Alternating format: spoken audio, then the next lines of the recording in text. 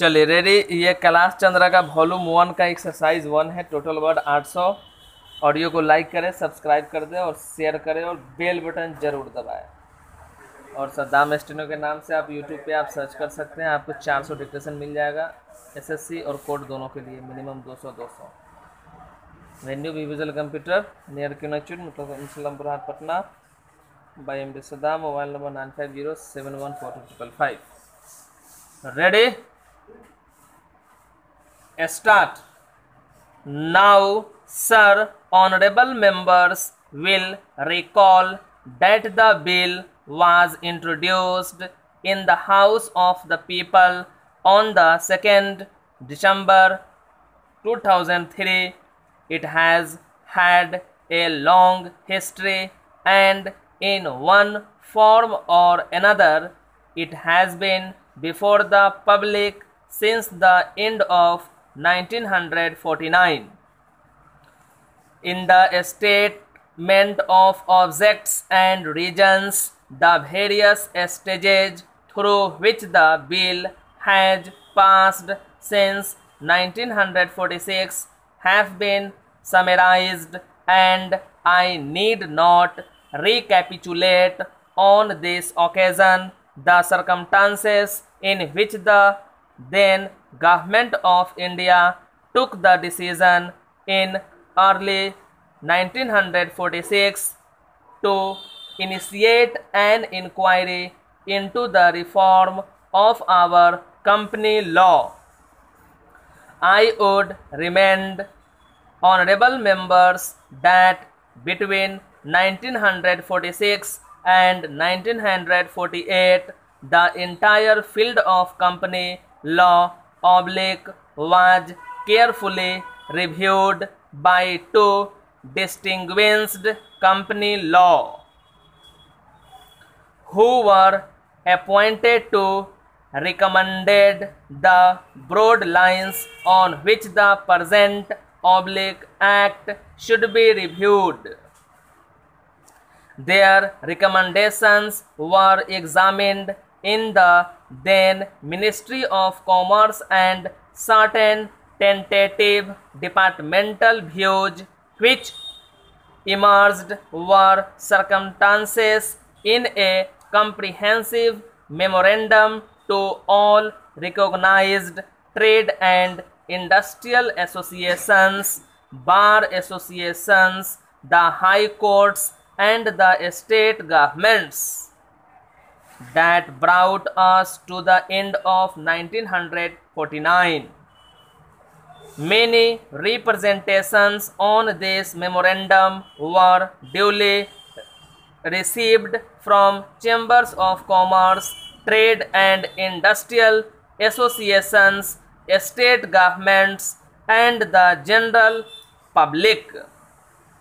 At the end of 2000, the Government of India appointed a committee under the chairmanship of Sri Bhabha to go into the entire question of the revision of the Companies Act with particular reference to its bearing on the development of trade and industry in this country.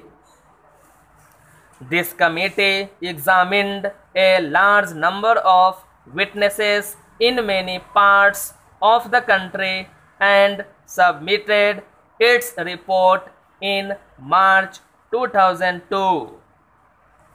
This report again was circulated to all state governments, chambers of commerce, trade associations, high courts and many other bodies. At the same time, a special officer was appointed in the Department of Economic Affairs, Ministry of Finance to examine the report in the light of the views received from the interested public and to submit proposals to government for the revision of the present act. The bill now before the House is based largely on the recommendations of the Company Law Committee modified in a few particulars. Honorable members will notice that so far as public relations go, the bill has covered adequate ground. In a measure like the Companies Bill, however, which covers the entire field of the operation of joint stock companies, the limits of consultation and discussion can never be exhausted, and I would like to inform honorable members that although the bill was introduced in Parliament over 7 months ago, our officers have been engaged throughout this period in further studies and informal discussions with the interests concerned, and on occasions I have also participated in such discussions.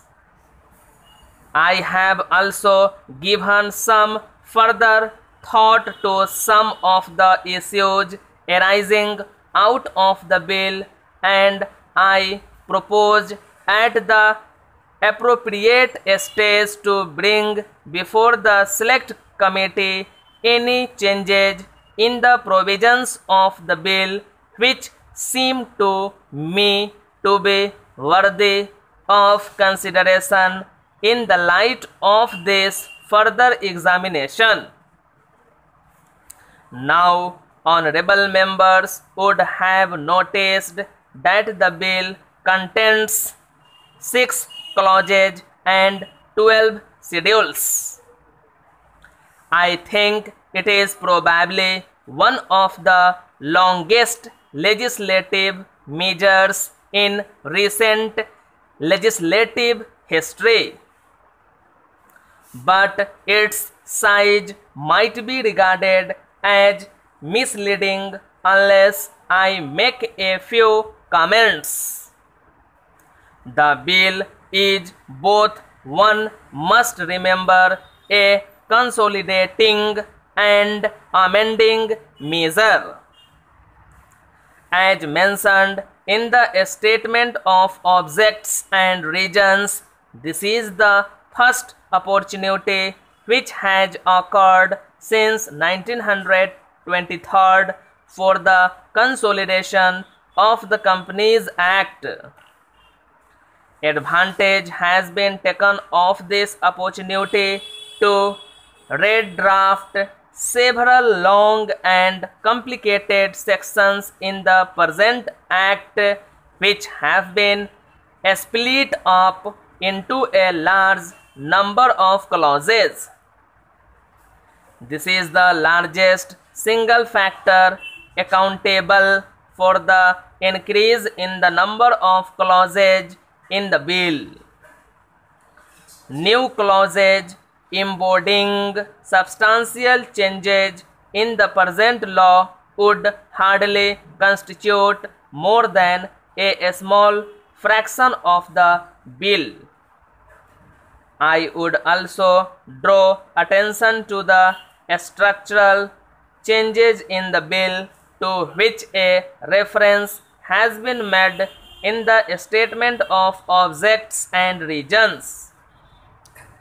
The redraft of the bill and the rearrangement of the existing chapters in the Companies Act in a more logical order have, I think, resulted in a noticeable improvement in the form of the bill, and I hope will facilitate better understanding and appreciation of the scheme.